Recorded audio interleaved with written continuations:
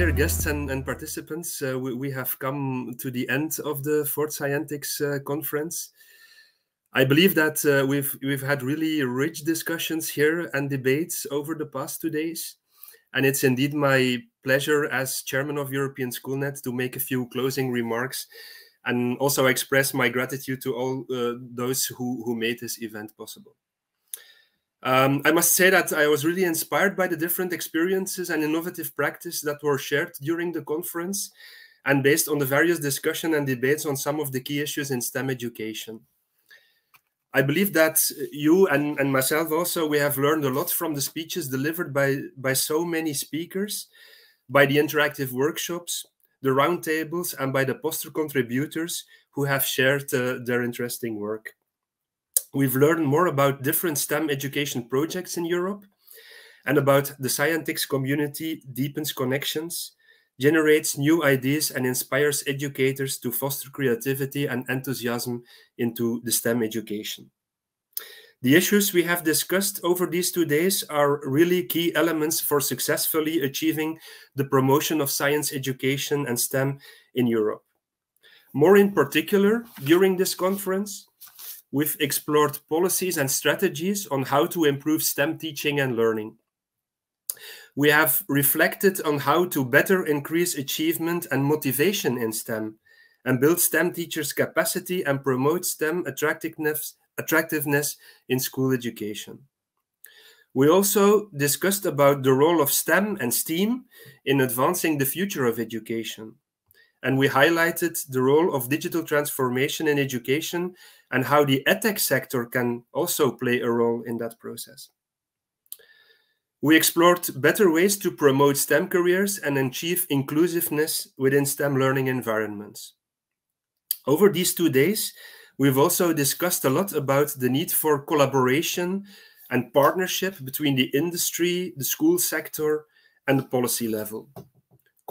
Collaboration between public and private actors can surely contribute to ensure that future generations are educated and trained for what our society needs.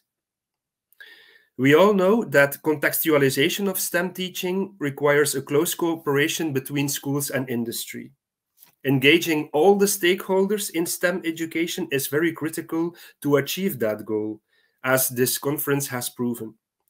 It brings mutual richness and enrichment and builds partnership between educators, policymakers, industry representatives, and as we just heard, also the research community, and actually to all others who have to play a role in STEM education.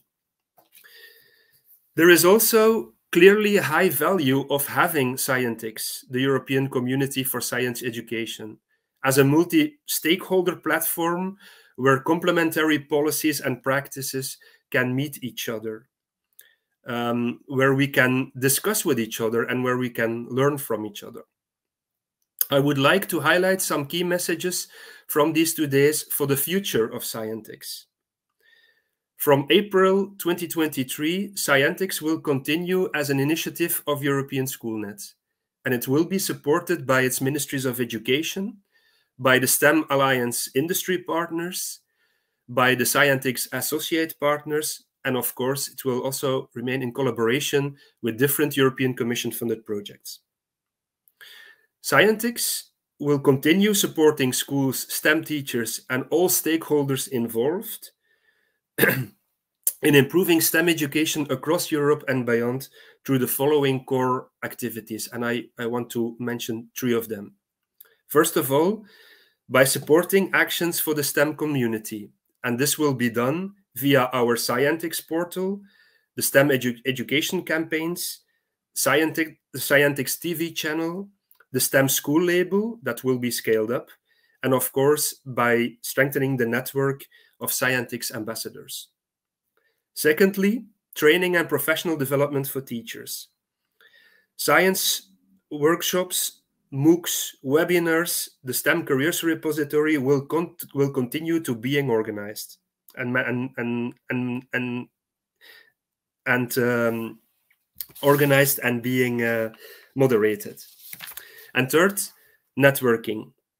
Networking through, for instance, the Ministries of Education STEM Representatives Working Group. or the science topic networking seminars, the Scientix conferences, and other STEM high-level events. In particular, we want to expand the STEM Alliance industry partnership and setting up the right bridges between the edtech startup sector to offer innovative STEAM and STEM education solutions.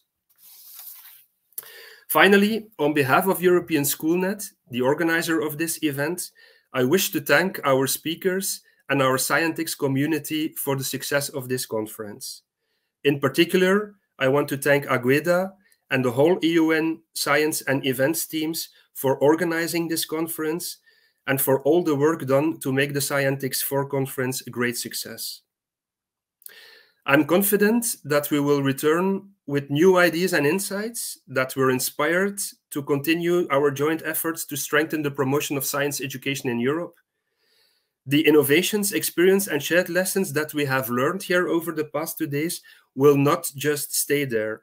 Scientix will continue its journey in supporting the community and providing you with all the resources, training, and networking opportunities that are necessary to improve STEM education. Thank you very much, and I hope you will enjoy the rest of your weekend. And I am sure that we will meet again during one of the activities or events that I have just mentioned.